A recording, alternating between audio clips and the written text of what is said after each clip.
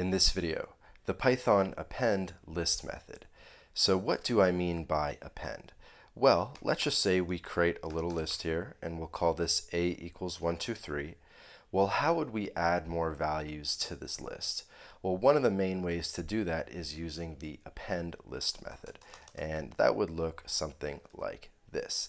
So we do a.append 4, and when we display a again, we get 1, 2, 3, 4. So in this video, we'll go over the basics of the append list method, and as well, because it is a pretty easy method, I'm also going to get into some of the gotchas and some of the more tricky parts and go a little bit more in depth. So I would also want to mention at this point in time that I have a whole list method series that you should take a look out for, a whole playlist, and this is the first video in the playlist because we're going in alphabetical order, so keep a lookout for that. But without further ado, let's get into it in more detail. So I guess the first thing I would say is that append is only for lists. So let's just say we had another value called b equals hey, and we have a string. Well, you can't do a.append 4 here because string has no attribute append. And you're going to get a similar error for sets, for dictionaries, etc. So this is really only for lists. And we can check the type of a and see that it's a list, and really it's only for lists. So that's just the first thing I want to go over. Next, I want to talk about what happens when you append different data structures, different types to our list. And so what I mean by that is, let's just say we did a.append, and then we'll throw a list in here. I don't know, let's call this 5, 6, 7. Well, what do you think is going to happen? Do you think it's going to print out cleanly as one list, or do you think we're going to have a nested list? Well, we run that, we print out a again, and we get a nested list. So it's always going to add that kind of, it's not going to extend it. If you want the extend list method, I'm going to make another video for that. It's going to append. And so we could try to do another value here. Let's just call it let's just do a little string called hey, and we can add that. We can add strings. What else can we add? We could add a dictionary, something like that. So we can add dictionaries. We can add all kinds of different values. And yeah, I just wanted to reiterate that, you know, a lot of people get caught up with lists and they think, okay, if we add a list, it'll kind of like extend the list. But no, you're going to get some nested lists. So this is a nested list.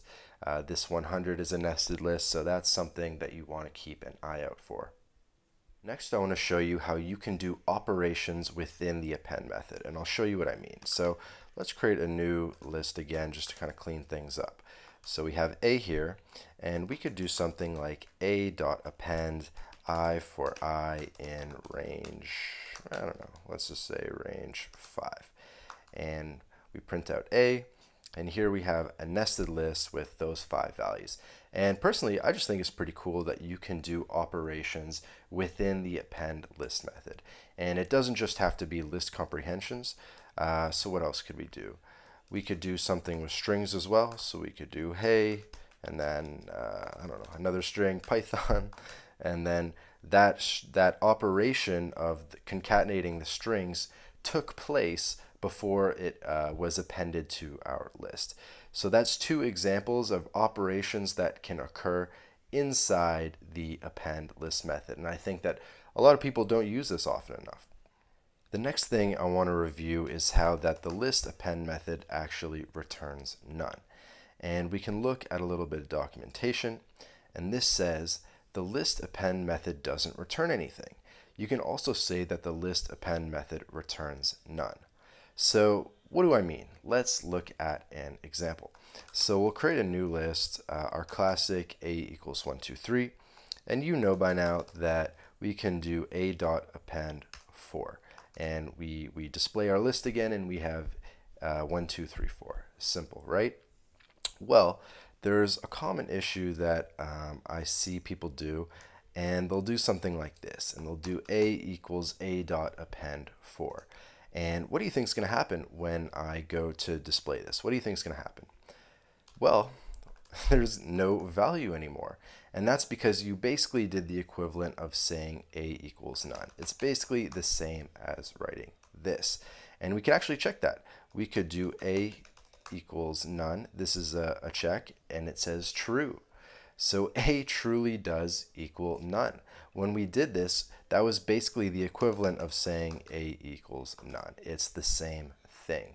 So you really got to look out for not trying to recreate the list. So let's just say you had a list like my list equals whatever, 100.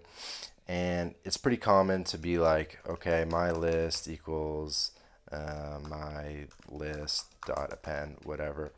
Do not do this. This is not going to end well for you. So just keep in mind that you never want to reassign it. You just want to run the method, doing whatever you want to do, right? And so now we can do my list, and there should be two values there. And we can actually confirm this as well through reading some Stack Overflow questions. And I found two here that I found particularly helpful. So why does append always return none in Python? And you can come down here and read that append is a mutating destructive operation. Basically, it modifies the list in place. It modifies the current list instead of returning a new list. So it modifies the existing list. It doesn't return a new list. And I think there was another good answer here. It doesn't return anything. Yeah, same kind of thing. Here, another explanation that I liked. Same question, basically. And it says, list.append is a method that modifies the existing list. It doesn't return a new list. It returns none, like most methods that modify a list.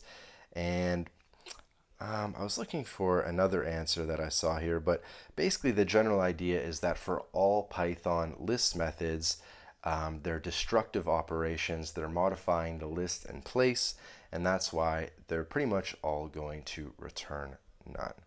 So those are kind of the two things, just kind of reviewing a bit, two things I really wanted to show you. One being how, this a equals none type thing that you'll come across, and the other one being how you can do list comprehensions and other types of operations in append. You don't just have to straight up append a value. You can really do operations as well. So those are the two cool things I wanted to show you guys in addition to the very basic Python list append method.